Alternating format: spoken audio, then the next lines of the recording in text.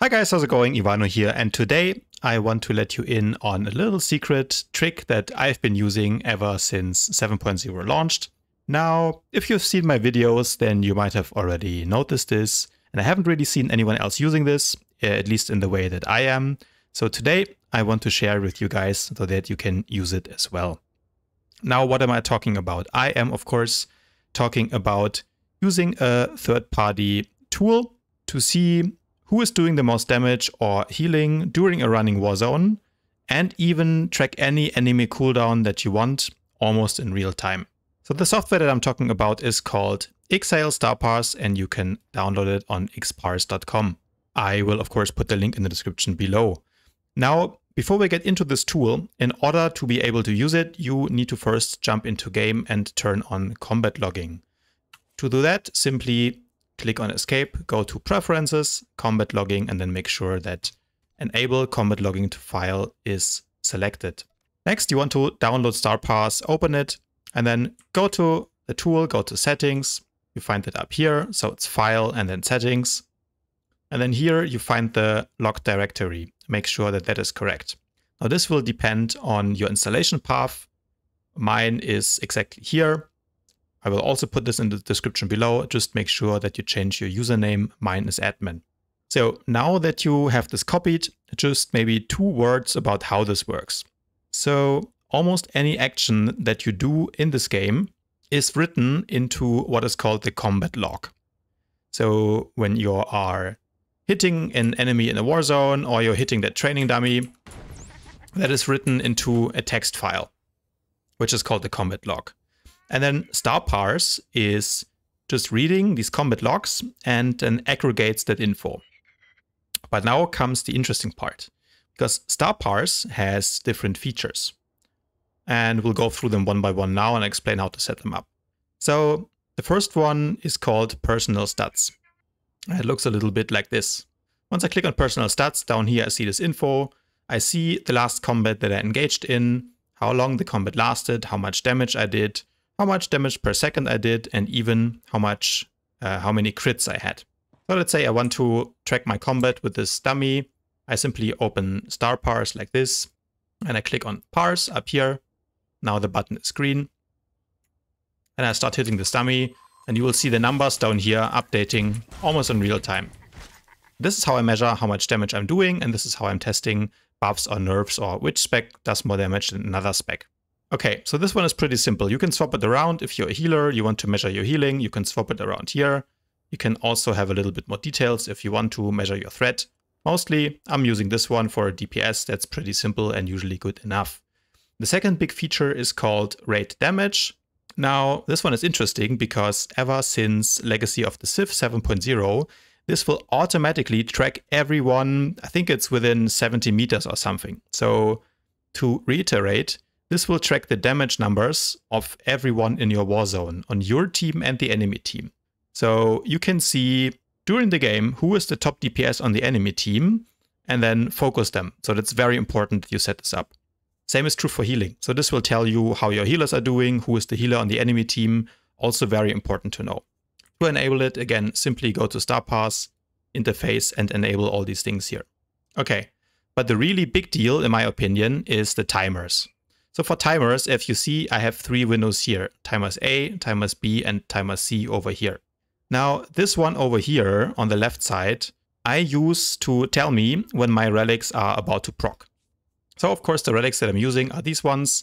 They have a 30% chance to proc for an additional 3752 power for 6 seconds, so a rather short window, and they can proc once every 20 seconds. So especially if you're playing a burst class like I am right here with Tactics Vanguard, it is very important to know when your relics are about to proc so that you can stack your other offensive cooldowns on top of it or time your biggest hitting abilities with your relic procs in order to really maximize your burst damage. To give you an example of what I mean, let's hit a dummy for a little bit. We see my relics proc, we can see the mastery surge and the power surge effect. And now up here, once they have procced, you see these timers. So if I would like to kill this target dummy, I would prepare him and I would wait until this timer has elapsed. 5 seconds, 4 seconds. So I'm saving my energy burst. I'm saving it. And now once it's at 0 seconds, I will throw my stuff, I will proc the relics, here they go, and I'll do a big burst. And as you can see, the timer went off perfectly, and I hit both my energy bursts and my buffed Assault Plastique during the proc window of my relics. To set this up, you need to go to the timers menu. And I have a lot of timers here, don't worry about it. You simply go down here to settings, and then you can here create a new timer. Now I have already created them, and the timers in question are called Power Surge and Mastery Surge. Power Surge and Mastery Surge, by the way, if you didn't know it, is the name of the buff that you get when your relics proc. Timer that you saw here will trigger whenever I gain the effect called Power Surge. So the name doesn't actually matter, you can name this whatever you want, but the effect that whenever you basically gain this effect, which is called Power Surge, this is what will be in the combat log, what the kind of the parser will look for, then you trigger this timer, and the timer has a duration of 19 seconds. Now, I choose 19 seconds, even though the internal cooldown of the relic is 20 seconds, so the relic can only proc once every 20 seconds, because there is a slight delay, and because I want to know when the relics are going to be ready, so I use 19 instead of 20 seconds, just to be a little bit ahead. You can choose where the timer will be displayed, so again, I'm displaying my relic timers here, this is the timer window A, but I could set it up to be in either of these windows over here. And that's really it. You just need to make sure that source U is tracked, because you want to track your own relics, not anyone else's relics. Once you have set this up, you click on Save Changes and you are good to go. But now comes the really crazy part, because this tool also lets you track when any enemy in the war zone uses any ability. So, for example, how to use this. Let's say anytime a sorcerer uses their bubble, then I want to see it here, so that I know if they have it ready or not. Right? We know what is the cooldown on bubble, and yes, there are some talents that can reduce it, but basically we can know if a sorcerer has used a barrier within the last 2 minutes that they don't have it ready yet. So that is very important information, especially if you're playing a burst DPS. It allows you to make better decisions and figure out who you can kill and who you can't. So this is how I set it up. Again, you go into timers, you go into settings, and you create a new timer. I have created mine already. And it is called Bubble. This is how it looks. Now the difference here is that on the trigger I choose ability activated, because again, Bubble is an ability, it's not an effect. So whenever someone uses this ability, and the source here is other, so I'm not tracking my own cooldown if I'm playing Sorcerer, I'm tracking everyone other than me. When anyone uses the ability Force Barrier, then this will start a timer with a duration of 150 seconds. Now, this is because a sorcerer might have the talent that reduces the cooldown of their bubble by, I think it's 30 seconds. So instead of 3 minutes, it will be 2.5 minutes cooldown. So I'm erring on the side of caution. Of course, it might be that the sorcerer doesn't have this talent, but you know, it's better to sometimes assume that someone has the cooldown even though they really don't have it. But it's still better than bursting into a sorcerer that actually has bubble up. I'm displaying the color that looks kind of similar to the sorcerer, just helps me see it a little bit easier. And displaying with source, this will simply add the name of the sorcerer to this timer, which is really important, because one note about this timer, and that's one of the limitations of this method, is that unfortunately I have not found a way yet to make it so that it tracks only the enemy cooldowns. So if you have a sorcerer in your team and they will use bubble, then it will also track that cooldown. So you're basically tracking everyone in the war zone other than you. If someone knows how to change that, please let me know. But for now, this is what I use and it works for me. But that's why it's very crucial that you include display with source here. So here is an example of how that works in practice. You can see the cooldowns here on the right side. And as you can see, our sage friend Peng Shuai has already used bubble, and there are still 1 minute and 34 left on the timer. So we know he definitely doesn't have bubble. So we're targeting him, we're calling him as a target, and all of our DPS jump on him, and we proceed to kill him. Note that he also used Face Walk, which is another timer I have set up, so that's on cooldown now as well. Another thing that you can do is add a sound alert to a timer. So for an example, if an engineering sniper puts an interrogation probe on you, then you know that most likely you are about to get bursted.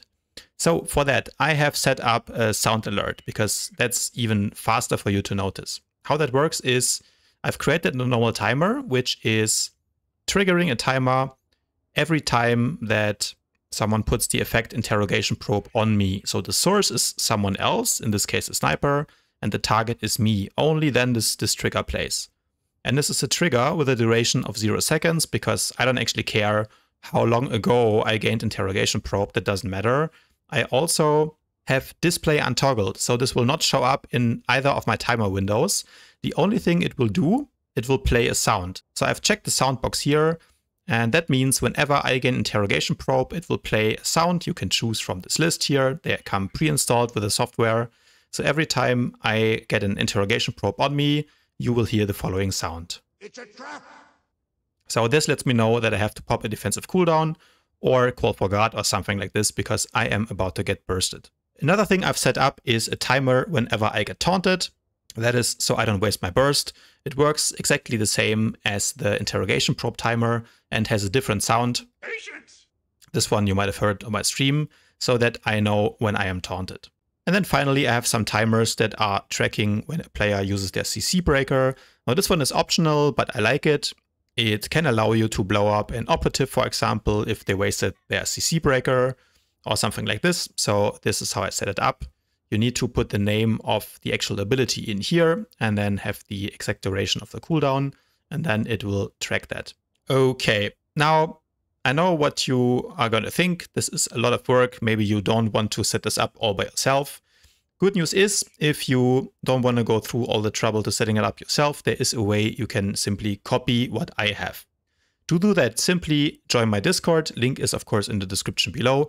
And in there you will find all of my StarParse timers in the shape of 2 XML files. Download those and then copy them into your StarParse folder, overwriting the default timer files. For me, that folder is C users, then your username, AppData Local StarParse app client app, and so on. And then you need to replace these 2 files with my files. When you do that, very important that you make sure to close StarParse before copy pasting my files. Otherwise, the changes will not be saved. Then, once you start it up again, simply go to Interface, make sure to turn on all the timers that you want, click on Parse when you're in the game, make sure all of these are toggled on, and under Timers, you also need to make sure to toggle the timers that you want to have on active. Now, since people have asked me also, I have included my in-game interface as an XML file in the Discord if you want to use it. To do that, simply download the XML file called Nate Doge from my Discord, and then copy paste it into your Star Wars game folder.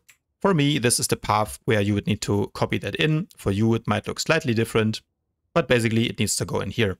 Then once you've done that, simply jump into the game, go to the interface editor, and you should see my interface here. So you are able to select it and then simply click on load the selected interface. And then your interface, your bars and everything should look like mine. All right, that's it for today, guys. Hopefully this little tip helped you do more DPS or more heals, whatever you do. If it did, please don't forget to leave a like on the video, subscribe to my channel, and I'll see you guys tomorrow.